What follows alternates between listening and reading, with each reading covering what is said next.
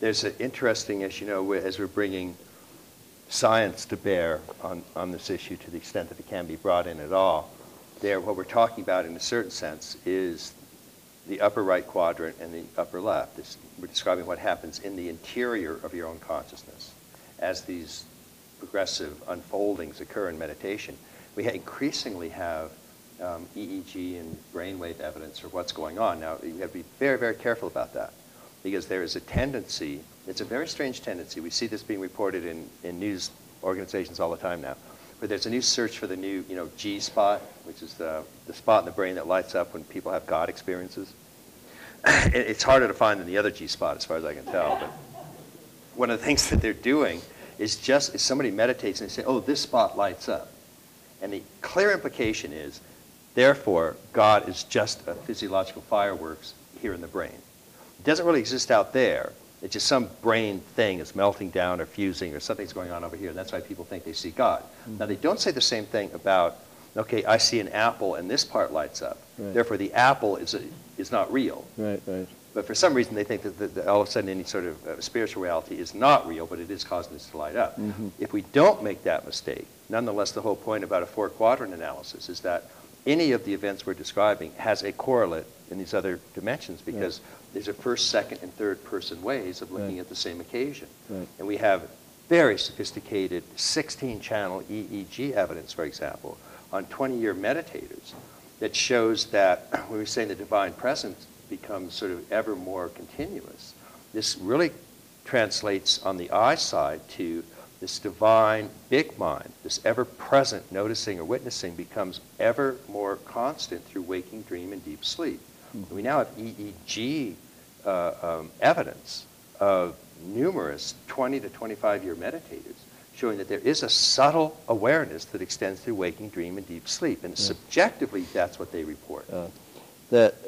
I'm just kind of amused at the lack of consistency of these materialist scientists. They pick and choose, They pick and choose, Yeah. and they don't have the awareness to realize that the mind-brain interaction cannot be answered on a physiological level, but must be answered on a more basic level of physics. I would say quantum physics. Because what these brain cells are, I mean, it's more of a gelatinous kind of energetic system, the brain. Yeah. But then when you analyze the structure of the brain, it comes down to atoms, electrons, photons, so forth and so on.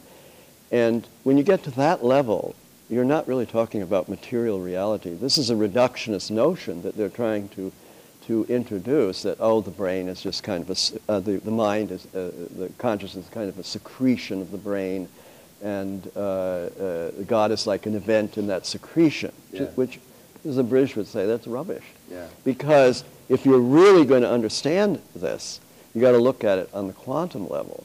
And on the quantum level, materialism doesn't have a foot to stand on, just to, to stretch the metaphor, that there is no material. Yeah. And to think that Guth at MIT, one of the wonderkits of astrophysics, in his latest theory is trying to say the whole universe is a result of a quantum fluctuation of an electron, which is the closest thing to saying it's come from nothing. Yeah.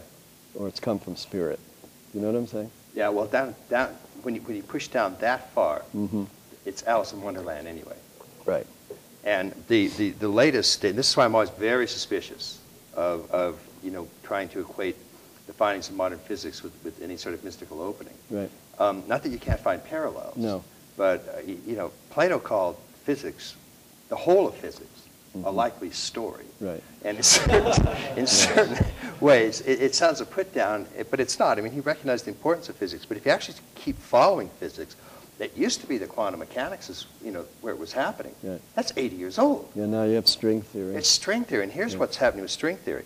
You get down to string theory, they now have to postulate 11 dimensions in order for this to happen. It's no longer, quantum mechanics is only one of four forces that are united in string theory. It's actually called M theory now. Right. And according to M theory, these strings can stretch through infinite membranes. So it's also called membrane theory. Mm-hmm. And these membranes are stacked up roughly. The universe, according to this theory, looks roughly like a loaf of bread.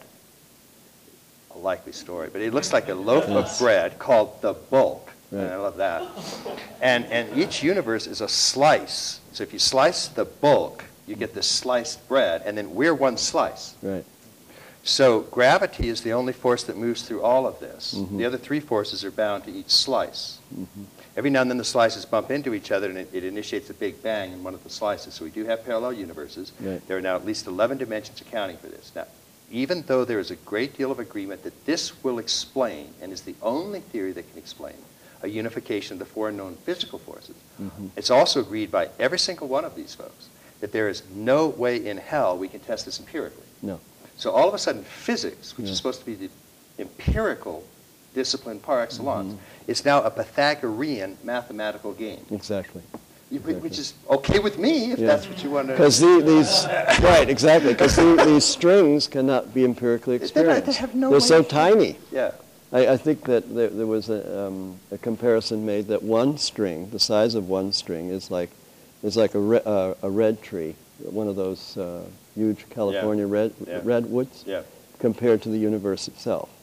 That's how small a string is. You're never going to get that under a microscope or...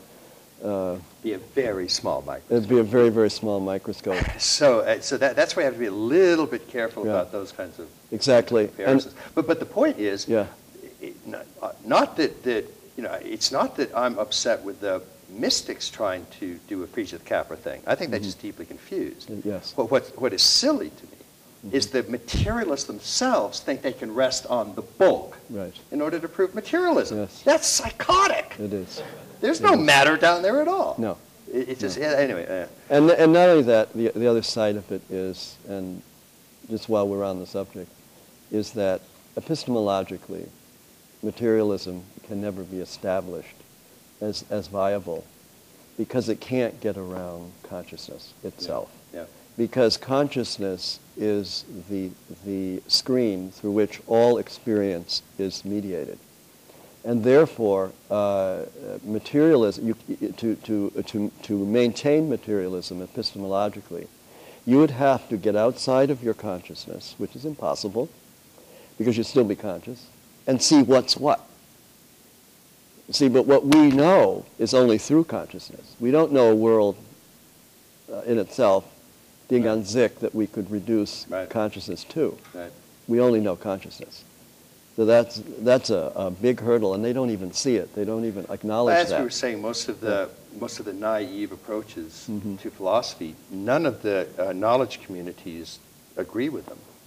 Right. And yet most of the people that are running the world run along on these naive assumptions. They It's do. just part of the fun that samsara is. Yes.